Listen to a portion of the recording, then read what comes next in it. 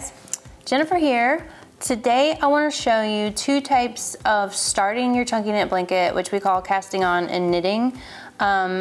Two types of ways, because each way is going to determine the overall appearance of your blanket.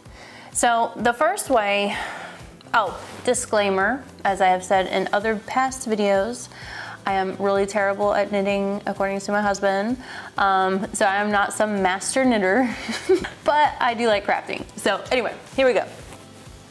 The first way, you're gonna make your slip knot. The way you do that is take your yarn over, fold it over again, and then pull this through.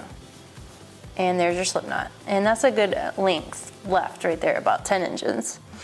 So to start your chain, you take your hand and you pull through, okay? And you wanna keep consistently the same size. So I try to do about 2.5 inches. Take your hand, pull through. So we're gonna do 5 across for me to show you. So 1, 2, 3, 4, 5, okay. Okay, so now we're gonna start going up as if we're going up our blanket.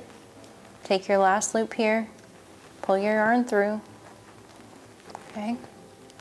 And then we're gonna go in the first, so there's a loop here, there's a loop here, and then there's a middle.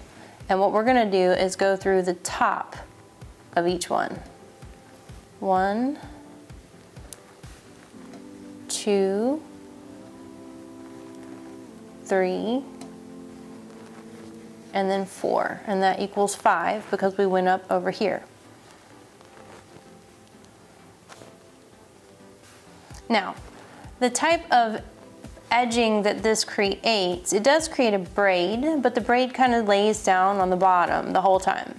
So if you want a definite top and a definite bottom to your blanket, then going through the top loop would be ideal for you. Okay guys, so this is the top. This is where we're gonna cast off when we finish our blankets, the way we cast off.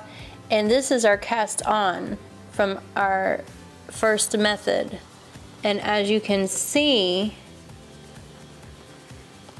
you have a definite top and a definite bottom on this blanket. So once again, the bottom where we cast on and put it through that top hole, and then where we cast off, which I'll show you in a different video, but so you have a top and a bottom on your blanket. Okay, the second way gives you a much more finished look, in my opinion, because there's a braid on the top and the bottom, and I'm definitely gonna show you a picture of that too. And so basically we have our 5, 1, 2, 3, 1, 2, 3, 4, 5 still. And we're gonna continue to go up, so go through the 1 and go up. Pull it over here, okay. All right, now this is where it might get a little bit tricky. So go ahead and get everything. So as I told you before, there's a definite top hole, a bottom hole, and then there is a middle strand. And we are going to be going through the middle strands. This can be a little bit more difficult because it's harder to pull through, but it's definitely worth it because it creates a very, very beautiful edging. So we're gonna take our yarn, just like before, just pull it through, just like that. Okay, take our yarn, hard to see, I know. Make sure we got it here. Take our yarn and pull it through. And if it's like really, really difficult for you to see, then space your beginning chain out by about 3 inches, and that'll make it easier for you. Okay, here's the middle part, I think. Pull it through, and then this last one is going to be much more difficult because it was our starting part here. It's right here. Nope.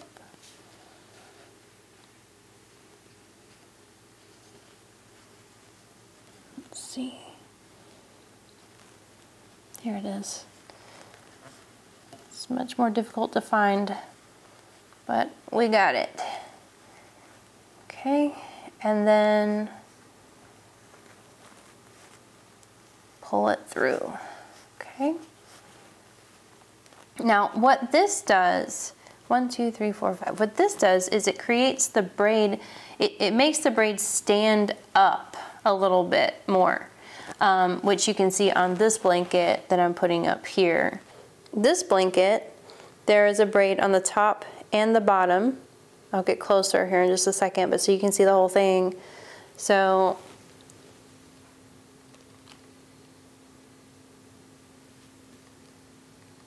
there's that side.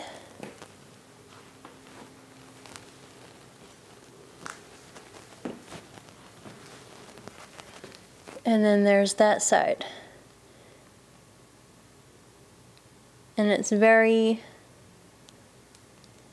uniform.